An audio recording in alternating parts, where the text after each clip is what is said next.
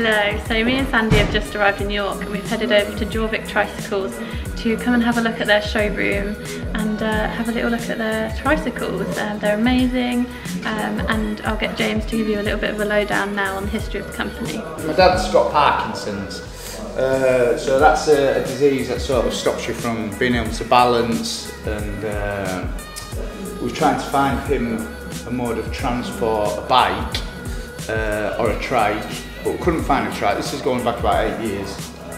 Couldn't find him a trike, there wasn't many on the market, so we managed to get a second-hand one because it was so expensive, but within the first week of buying that got stolen. So then we had to go through the whole process again. We were trying to find him another trike. So it was just, you know, why aren't these trikes more readily available? We sort of spotted a gap in the market and it snowballed from there really. And then after we've had a look in the showroom, we're then also going to head out, although it is raining at the moment, so we might hold off for a little bit and then go for a ride and really experience what it's like to ride a tricycle.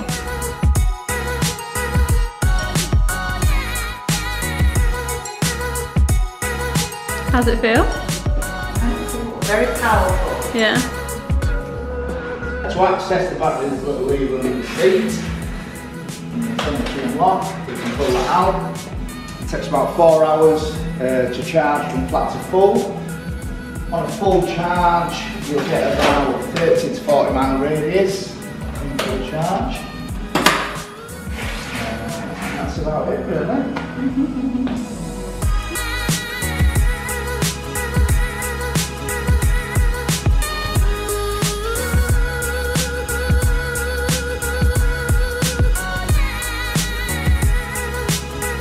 So we've just come back to our hotel for a little bit because the rain is coming down right now.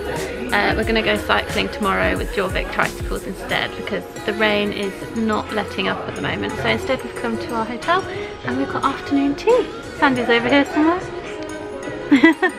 And we've got a glass of Prosecco as well, so we couldn't do much better really.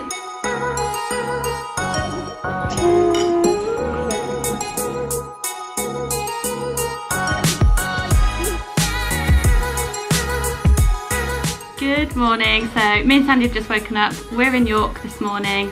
We have just had breakfast and we're just packing up our stuff to check out of the park in Radisson in York.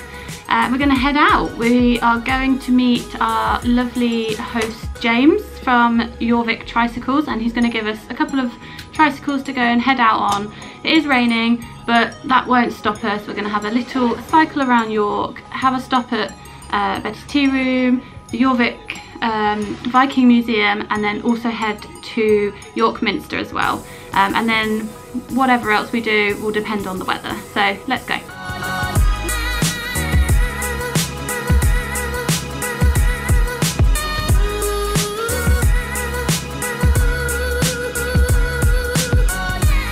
We've just headed out to the local nature reserve and then we're going to head into York city centre. You can see York Minster just above Sandy's head, so that's where we're going. That's our target geographical point, so hopefully we get there safe and sound. Loser!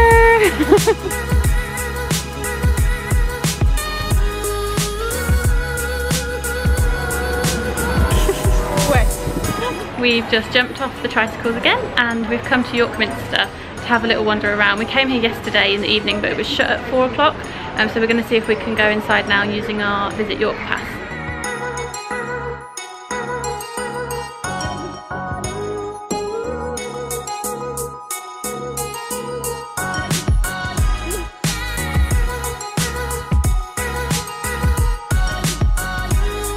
We've just parked our bikes up and we're going to go and have a look at the Jorvik Viking Museum, so that should be fun. I came last Christmas, Sandy's never been, so I'm excited for her to see it.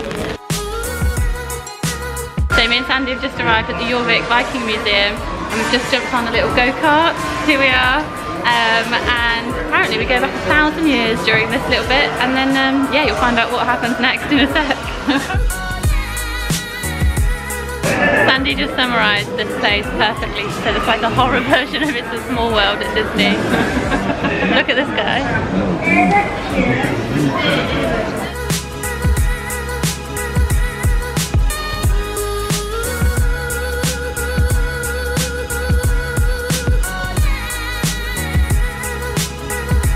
We've just come to Becky's Tearoom and we've just come inside. First time Sandy's ever been here, so it's quite exciting for her. I've just bought some stuff for my mum for Christmas, and it's their 100th anniversary this year, so I bought my mum some little bits because she's from Yorkshire, so it's very apt and very traditional for us.